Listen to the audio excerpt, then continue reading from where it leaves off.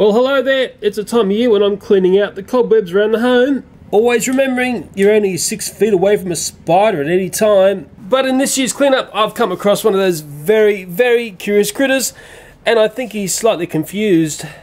I've got a very sneaky suspicion that one of these sticks is actually a giant stick insect. And you know what's very interesting? I actually came across one of these last spring. Whoa!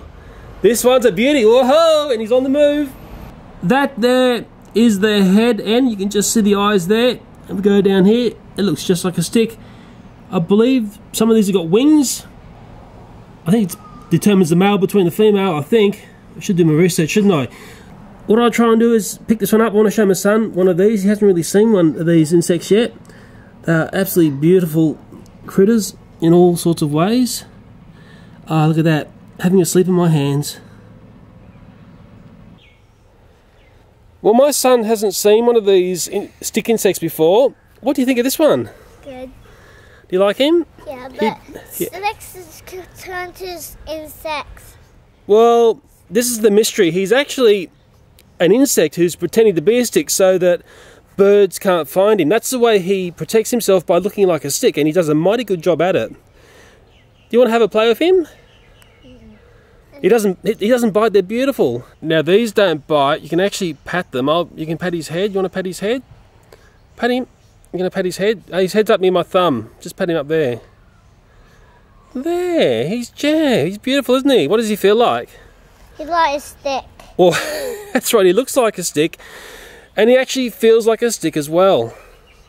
I mean, he's a bit of a devil to video because he tends to not want to be in focus.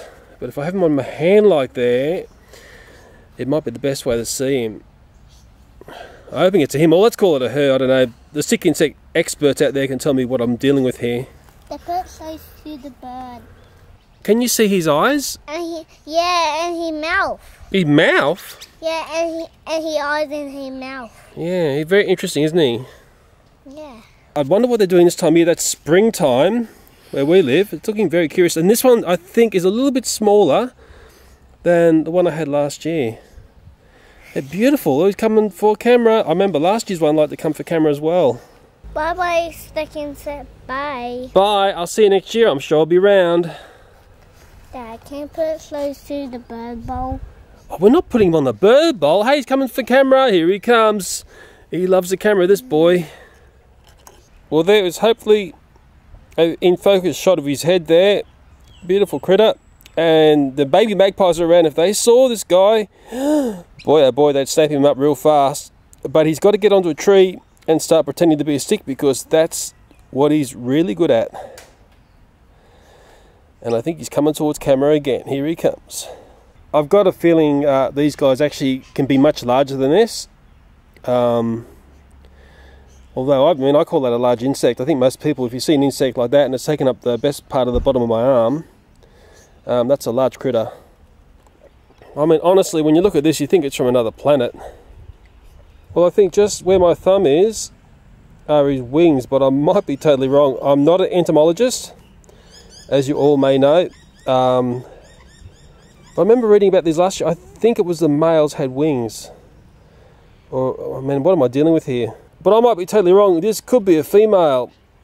If it is, she's reaching out for me. Look at her go. Here she comes with the camera again. She loves the camera. Well, I think it's really important, if you find beauties like this in the garden, to put them in the correct place, and she'll be well protected when she's on a tree and looking like a stick. And there she goes. She looks stunning. She or he, the audience will decide. It's so weird doing this video because I felt like I've done it before. But I don't know. Every time I see things like this, I always get awestruck by them. It's sort of interesting doing this swaying motion that they do. I noticed that when I had the one last year as well. And he or she, I think it's a he, is going to go up this tree and pretend to be, well, part of the tree. And there's a long climb to the top. But I'm sure those long legs will make it a very short journey. And it's funny, not until she's out in the branch, I'm pretty sure if a bird saw that moving around like that on this tree trunk, it's going to come in and swoop. So what I'll do is I'll hang around and make sure this lovely stick insect finds a nice home to hide out. I hope you enjoyed looking at this stick insect. As always, thanks for watching and bye for now.